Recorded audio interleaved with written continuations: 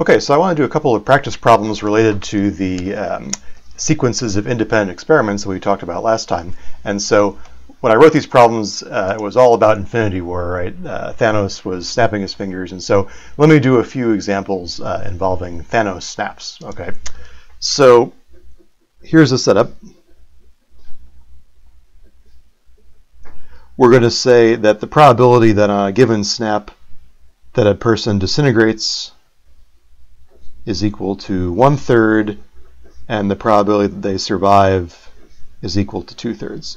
So this is a little bit more generous than Infinity War, where basically half of everyone died. Here, you know, 1/3 of everyone dies and 2/3 survive. Okay, and so I can ask questions like, what is the probability that exactly 2 out of the 6 Guardians of the Galaxy survive? Okay, so there are 6 choose 2 ways of choosing 2 Guardians, right? And then the probability that exactly 2 survive is 2/3 to the 2 power, 1/3 to the 4 power. So 6 choose 2 is 6 times 5 over 2 times 1, which is 15. 2/3 squared is 4/9. 1/3 to the 4th is 1/81. And so I can multiply all these numbers together and I can get 20 over 243, which if you want to compute the decimal is like 0.08. Okay, so simple, kind of follows on from what we were talking about last time. Let's try something a little bit more complicated. Okay, so let's suppose that I want to compute the probability that it takes at least 3 snaps to disintegrate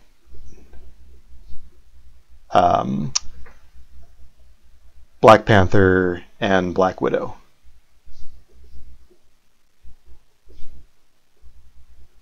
Okay, so there are lots of events that make up this this probability, right? Could take 3 snaps, could take 4 snaps, could take 8 snaps. A smarter way to decompose this is to write this like 1 minus the probability that it takes exactly 1 snap minus the probability that it takes exactly 2 snaps, right? That's a smart way to do it because now I have to compute 2 probabilities and then just look at 1 minus that, right? So I can further decompose this by saying, well, it's like saying 1 minus the probability that they both go on snap 1 minus the probability that one goes on snap 1 and the other goes on snap 2, and the other possibility is they both go on snap 2. Okay, so now I can proceed to compute each of these probabilities, right? So probability that they both go on snap 1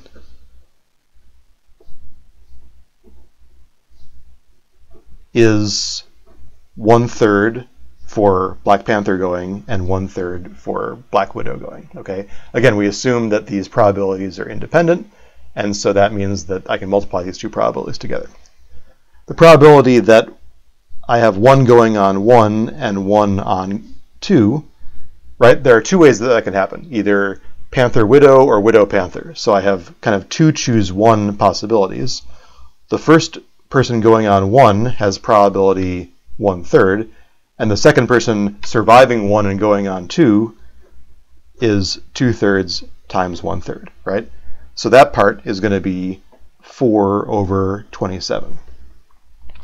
And the probability that they both go on 2 is, well, they both have to survive snap 1, and they both have to die on snap 2. So this is going to be 4 over 81. So the overall answer is 1 minus 1/3 minus 4 over 27 minus 4 over 81. And if you cancel out all the fractions, this turns out to be 56 over 81, which is about 0.69.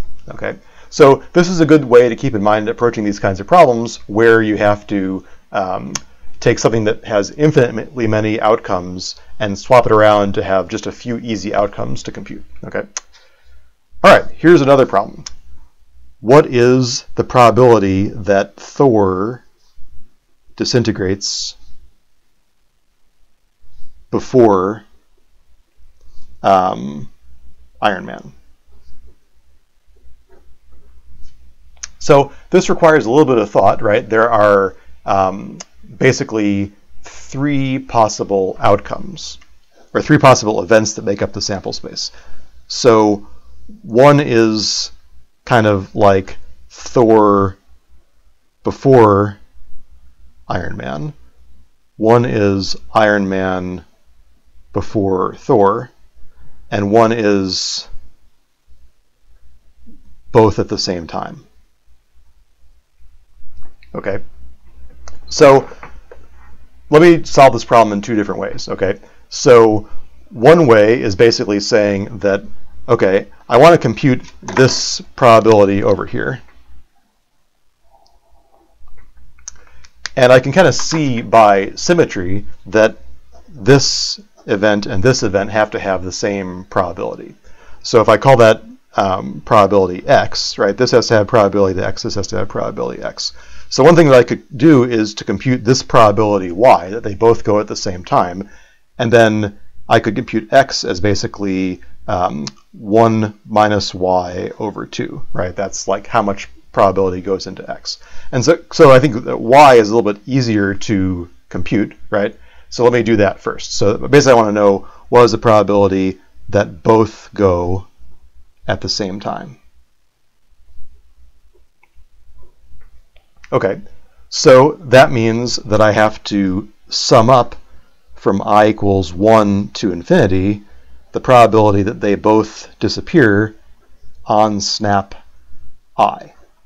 Okay, and we kind of looked at this in the previous problem in a little bit. So that's like saying that the probability that they both disappear on snap I is saying they have to survive all the previous snaps and then they disappear on snap I. So that's like saying that I have 2/3 to the I minus 1 and then 1/3 that they disappear on snap I.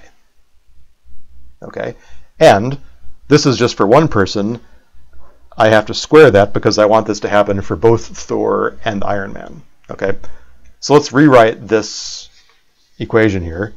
I'll leave this up here. So what I have is the sum from I equals 1 to infinity.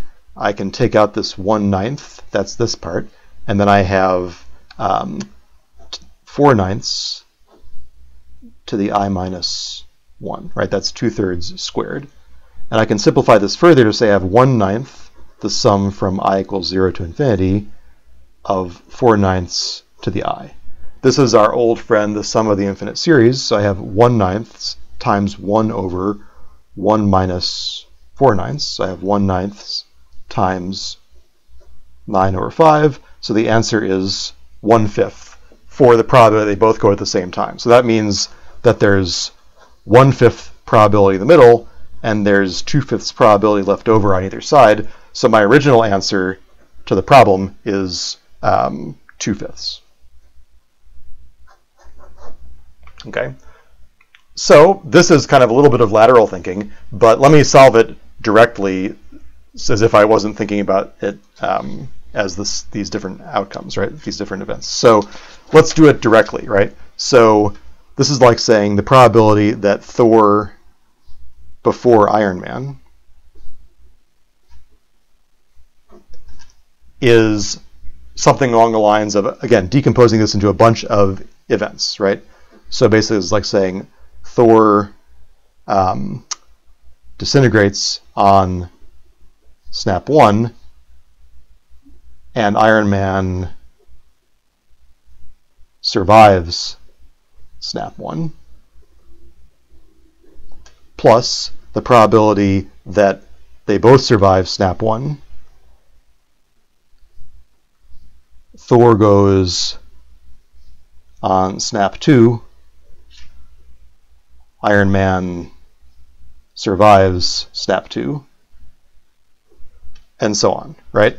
So what is the first probability? The first probability is Thor disintegrates on snap 1 with probability 1/3. Iron Man survives snap 1 with probability 2/3. This next probability is that they both survive snap 1 with probability 2/3. Thor then disintegrates on snap 2, and Iron Man survives snap 2, plus ... And so here I can see that what I have every time is, it's like saying I have a 2/9 times 1 plus 2/3 squared plus 2/3 to the 4th plus ... which is the same as 2/9 times the infinite sum of 4/9 to the I, which we learned on the last slide was something like 1/1 minus 4/9. So this is 2/9 times 9/5. And we get the same 2/5 answer that we directly get 2/5 as opposed to kind of getting it indirectly in the way we solved it the first way. So hopefully that gives you a little bit of insight into the kinds of ways that you might solve these kinds of combinatorial sequence of independent experiments problems.